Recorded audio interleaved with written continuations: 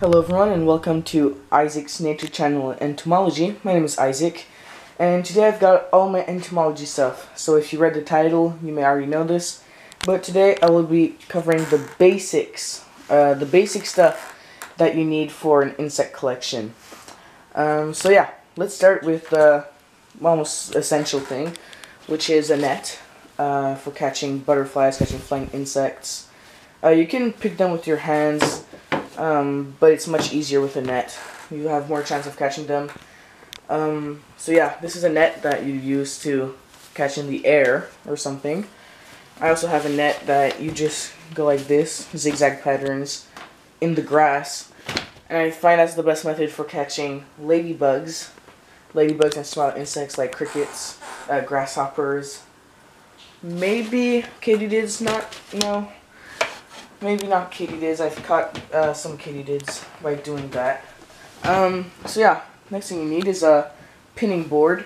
This one's really old. It's full of paint. It's all dilapidated. Look, I only have one, so I had to carve it so that the giant silk moths could fit and larger insects could fit. So yeah, spreading board for spreading your insects. Here I have my insect collection. You can see here I just spread the insects. You can spread their wings. Usually you spread their legs, their antennae, like these. Here I've got a ground beetle, so it doesn't have any wings. But you can see this one has its elytras, which are those two things. So you got the elytras spread out. And yeah, it's almost, if you want to have beautiful specimens who look like that, you probably need a spreading board. I've seen people use just a foam board, a board made out of foam. But for butterflies, that's not practical because they'll just the wings will be slanted downwards, and that's not really pretty. I've seen some people also, so that the wings were backwards, they would just they would flip the butterfly upside down. Yeah, you shouldn't really do that. Yeah, I don't know why people would flip the butterfly upside down, unless you want the rear view. Anyway, so yeah, you also need pins. These are insect pins. You got insect pins here. So here I have a box of insect pins. So these are Oscillates insect pins. These are size 00, so they're the smaller pins. And it says it comes with 1,000 pieces, but no, it did not. I just got 2,000 pieces.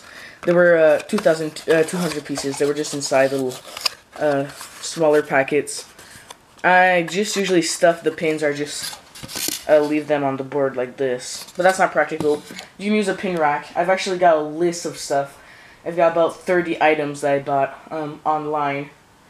I bought it on the website Atelier but they ship them from Quebec, so if you don't live in Canada or close to Canada, it might take a long time because they ship it. I mean, I don't live in Quebec and they ship it over and it takes about 2 weeks. Anyway, that's where I get my pins and boards. I'm going to get about like 10 different boards, different sizes, so I don't have to cut them open like that. I'm also going to get adjustable board. I'll make a video about that. So yeah, so that's another essential is the pinning board and insect pins. I've also got jars for containing insects. This can be used as a killing jar. There are lots of ways to kill insects. I find that the most humane way is to inject them with ethyl acetate, or you can gas them with ethyl acetate, which will kill them, but not as fast. So I don't like doing that because then they suffer, and that's not fun. Killing insects when they suffer isn't really fun. You can also put them in a freezer. I've heard that people boiled insects, boiled beetles. I've never tried. I don't know what it would do. Yeah, I've also got here, this is labeled with insect in French. And I'm going to put this in the freezer. So this will actually be a relaxing chamber. Usually relaxing chambers are larger for butterflies. Like these. These are really large butterflies, you can see. So they wouldn't really fit in here. I use those for beetles. And it's important to label the jars. You don't want to surprise your roommates with dead insects in a jar. Just open and find a dead insect. That's not really fun. Alright, so yeah, you've got your nets, pinning boards, and jars that you can use. Next thing are books. These are just butterflies and moth books. So yeah, we've got butterflies in Ontario and Eastern Canada. So I'm just going to go see that real quick. So you got here all of the species. You got pictures, you got their descriptions.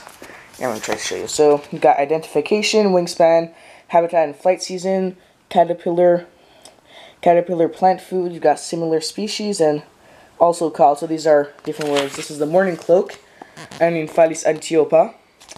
It's also called Camberwell beauty, white petticoat, grand surprise, antiopa, spinny elm caterpillar, and yellow edge. So these are just different names. You got different categories. Here we have emperors, we got fritillaries, you've got admirals, brush-footed butterflies, blues. My favorite, all the way up front, first things you see, swallowtails. Yeah, my favorite swallowtails actually. It's a giant swallowtail.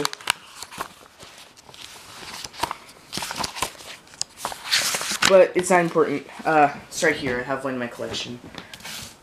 Yeah, right here. Giant swallowtail. Same thing with moths. This is a different book. Whoops, dropped on the floor. So here you have all the same thing, identification. So yeah, these are field guides. You can just go out in the field if you want to identify insects. If you want to make a professional collection, it's important to identify your insects. Yeah, it's important to identify your insects, yet I don't do it at all. I've got all these specimens here, and they're not identified. I'm still looking for identification paper. I just cut up paper and write their name, but it takes so much time. So I'm probably going to do that in the winter time when I'm not collecting, so it gives me something to do all year round for entomology. So yeah, then you've got your boxes. To store your insect. You can have these wooden boxes with glass, and you can have schmit boxes. Usually schmit boxes don't have glass, they're just cardboard, but these are just my spare butterflies. So I use them for storage as well. So yeah, these are pretty much the basic needs for insect collecting. So yeah, you've got nets, you've got boxes, all the pins, all the essential stuff that you probably need. I've got some things that you need that I don't have, like tweezers and different forceps for insects that could sting, such as wasps, some types of beetles, anything that can bite. So yeah, I can use those also. Anyway, that's pretty much what I would do. These is what I would rate as the essentials for an insect collection. And yeah, that's about it. Anyways, be sure to subscribe. If you have any friends who want to start a collection, be sure to show them this video. And yeah, as always, I will see you in the next video. And yeah, goodbye.